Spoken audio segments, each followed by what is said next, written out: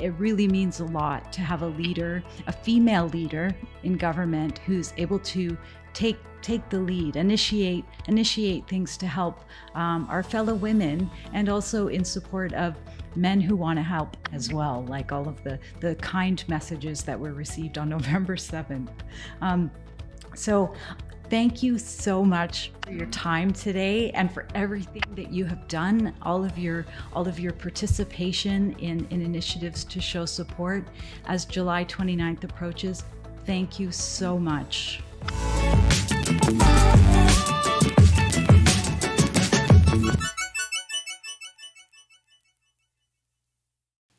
Hello, and thank you for joining me today on our gratitude series marking July 29th and the significance of that date. Today, I am honored to be interviewing Deidre Newman. And perhaps, Deidre, you could introduce yourself and what your role is. Thank you, Kimberley. I am honored. I'm the councillor for West Whitby, and I am so delighted to be here. I also have a law practice, and I really look forward to speaking with you about today. Thank you so much for taking the time, because I know that you must be extremely busy in your line of work. So I wanted to talk about a few of the initiatives that you were involved in after my attack last summer. And it's interesting that I didn't actually meet you until you were gifting me a couple of things at an initiative that you started. So I understand that you attended the yoga and meditation vigil hosted by Catherine Dunphy, my sister-in-law. Can you perhaps start off by sharing how you learned about that event, and if that's where you actually met Catherine? Kimberley, actually our council of the Town of Whitby was invited to the event in Cobourg, and because the theme of the walk was close to my heart, and your experience touched many in our community, I wanted to attend the Cobourg walk, so I drove to Cobourg. The walk actually began earlier, and so my experience was that I did my own walk from the park to the police station and back, and in that journey, I met a police officer and also another person who had attended the principal walk, and received Catherine's name and contact information from them. Wonderful. Okay, so you heard of Catherine because she initiated the event, and then it caused you to think, okay, well, maybe there's something that we could do as a town. And I know Catherine told me, I mean, I saw a picture of you at the Take Back the Walk event hosted by the Durham Regional Police. Can you talk about that experience? That experience was so poignant. The people in the community, and there were a few because of the restrictions of the pandemic at the time, wanted to join DRPS, and I, together with council colleagues, did that walk. And as you will recall, the walk recreated the walk that you had been on at the time of the incident. And so I had the privilege to walk with Catherine, and we spoke about your experience and lived it in the way that we could to share our support with you. Well, I want to first of all say thank you for participating in that walk. And it's interesting that I heard about it after the fact, because I was very, very groggy in the hospital. I wasn't very well aware of my surroundings at the time. So when I heard that this took place, I was so touched by what took place. So many things, amazing things. Yeah, you know, Kimberley, what was quite special was the DRPS who led the walk, and they were involved in fitness exercise, and I'm a runner and a marathon runner, and so I really enjoyed those exercises, and then it became quite solemn, and as I mentioned, experienced what you may have experienced in terms of the beginning of your walk and run that day. Wow. And so it was really a symbolic moment for all of us. And it gave me an opportunity to get to know Catherine a little bit better as well that day. I really actually appreciate you sharing that with me because as I've said many times, like pieces of the story are being put together for me now because a lot of the things that were told to me in the summer and the fall, I don't really remember very well, and it's very disjointed. So when I hear you express this to me now, it's almost like I'm hearing it for the first time all over again because I didn't know that. I didn't know there was an exercise set up and that there was sort of a solemn experience, which makes sense, but I didn't really make that connection. So thank you for sharing that with me. I appreciate it. So then fast forward to November 7th, and oh my goodness, I have to tell you, I was totally in shock that day. But can you talk a little bit about the event at Butterfly Garden on November 7th? What inspired you to initiate that and get involved with that event? Thank you, Kimberley. You were the inspiration, and Catherine and I met at a park in Whitby, and Catherine shared her vision of what might be for that event. And initially, we hoped that there would be an opportunity for people in the community to gather in person. But because of the challenges with the pandemic, we chose instead to, with the assistance of Lara Scott, arrange for a video to commemorate your experience. And we reached out to our federal MP, Ryan Turnbull, the MP, Lauren Coe, the mayor of our town, Mayor Mitchell, and as well Catherine and yourself and Rob and his group of musicians to create an opportunity where there would be remarks to honor you and to share with the community your miraculous perseverance and the opportunity for you to give remarks to share with the community your experience. I was so honored to be part of the planning of that event, and it was a beautiful day, and we were so grateful for the support of the leaders of our community. Well, I have to say I'm so incredibly grateful to you for being the person, the leader of getting that to take place and organizing all of the municipal leadership in our community. And not only did they show up, but their messages of impact were directed at me, and I didn't expect that, to be honest with you. The way they positioned a chair in front of the speakers, and it was like Kimberley, and all of the messages were so meaningful and heartfelt, and I'm extremely grateful. I guess Lara arranged for it to be filmed, so I absolutely will be sharing at the end of the video. What I want to share is the footage with you and your words, your very meaningful words, and you gifted me a beautiful painting and some flowers. I must say, I love the flowers you gifted me because the Gerber daisies are one of my favorites. But you gifted me a beautiful painting called The Friendship Spirit.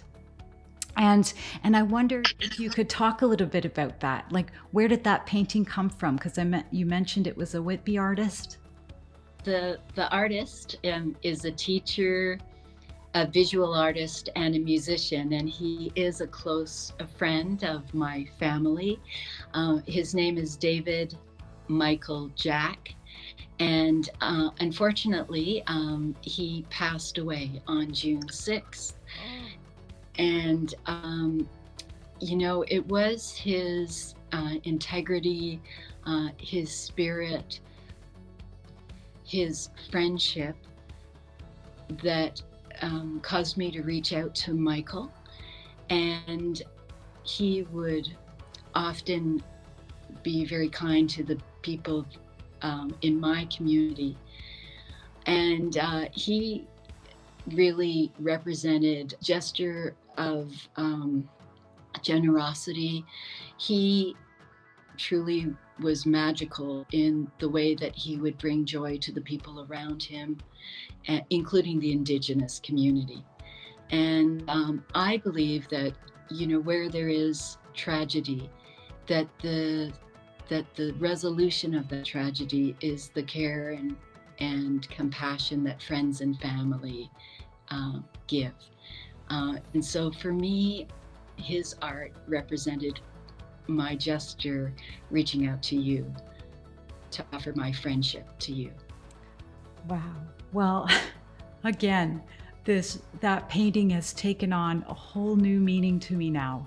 I had no idea. I'm very sorry for the loss of this friend, and I have that painting hanging in my office, and every day I'm reminded of the generosity of yourself, and now I'll be reminded of that person, the heart of that person, and it means a great deal to me. So thank you, and thank you for sharing that story. I had no idea. Thank you. I learned later that the town, I received this let's see if I can get in the shot here, a folder from the office of the mayor, that there was a proclamation as November being Women Abuse Prevention Month. And I know with your role in the town that you would have supported this initiative.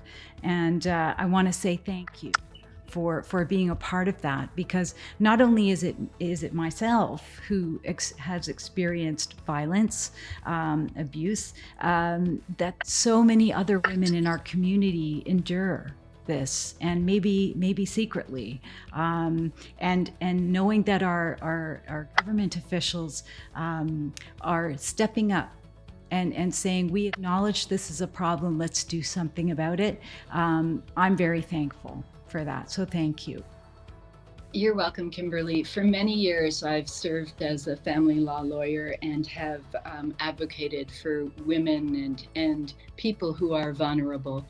And particularly with the recent 16 months, I think there has been suffering and isolation. And I know that it was very important, both professionally and in my role as a councillor, that there would be gestures like the Town of Whitby with respect to the proclamation of November, to have women understand that there are ways to be protected by having the courage to reach out. And I know also Chair John Henry and Durham Region have proclaimed for the region the month as well as a month to support women. So, and that was in November of last year, and I hope that this will continue in future years. Thank you. So do I. And thank you for your role in that. Going forward, I know Catherine, my sister-in-law, is sort of spearheading a nonprofit, the Kimberley Project, dealing with a lot of awareness about gender-based violence and trying to put an end to it. Whether that's possible or not, it's what's important is that we try. And that's what this says to me, that we're willing to try. Our town is amazing, isn't it? I love the town of Whitby. I really do. Thank you. So I wanted to ask you if you have a message for the women of Whitby that you'd like to share, whether it's about my experience or just in general. Do you have a message for the women of Whitby? Kimberly, I have observed that you have been so graceful and have persevered during the most difficult of times, and have somehow had the strength to share your experience with us. And so I would offer to the women of our community that this is such an important time that we work together and with our partners and with men in the society to ensure that women are protected, that women are respected, that women have the opportunity to honor their health and well-being so that they can thrive and contribute in the most glorious way that they do to nurture our society and lead with all other human beings, our society.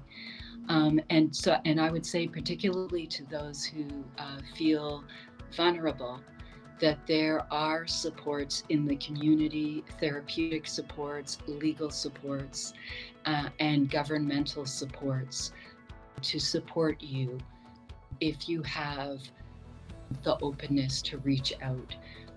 Thank you, Kimberley, for your perseverance, for your inspiration, for your courage, and for your strength, because you have faced the most difficult of circumstances and are emerging from that as a leader in this area.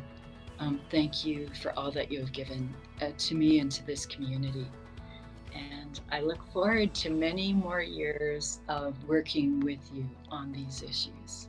Wow, thank you so much. And I appreciate the personal message in there too, and the message to the women of Whitby. And I stand behind you in support of the women of Whitby and our community and in general. And it really means a lot to have a leader, a female leader in government who's able to take the lead, initiate things to help our fellow women, and also in support of men who want to help as well, like all of the kind messages that were received on November 7th. So thank you so much for your time today and for everything that you have done, all of your participation in initiatives to show support as July 29th approaches. Thank you so much, Deidre. Kimberley, my pleasure, my honor to be with you today. I'm going to close this video with footage of Deidre sharing her message of impact for women and gifting me the Friendship Spirit painting. And on that note, thank you again and be positive. Dear Kimberley, on July 28th at 8 p.m., as you walked in Whitby, when darkness struck, we were struck. Your vulnerability was our vulnerability. Your rescue was our rescue. Your survival is our survival. If we as a society are to eradicate violence against women, we must understand the futility of all violence, assume responsibility for its cause, lift the veil for women who feel fear in their own home, confront the emotional and physical harm that women encounter in the community, and support laws to ensure the safety, security, and justice for all women. As an author once said, when you terrorize women, you alter the essential life force on our planet, the open, trusting, nurturing, creative life energy on Earth. Nelson Mandela said, "Freedom cannot be achieved unless all women are liberated." Thank you for the honor to be here in this garden for this celebration with you, Kimberley, your family and friends. More than a reflection of the past, this is a celebration of the present and your future. Today we pay tribute to your dreams, to your life, which is sacred, the dazzling brightness of your life, transforming darkness into light, lifting us up and guiding us with joy. And to you, your devotion in uniting us towards peace with each other through your words of hope and acts of courage. I am delighted to present art from a local Whitby artist, and flowers, which are with our love, gratitude, and prayers. Right. The friendship spirit. Oh my gosh, that's so nice. And thank you. I love Gerber daisies. I do. I love them very much. Thank you very much for being here. I really, really appreciate this. You're so great.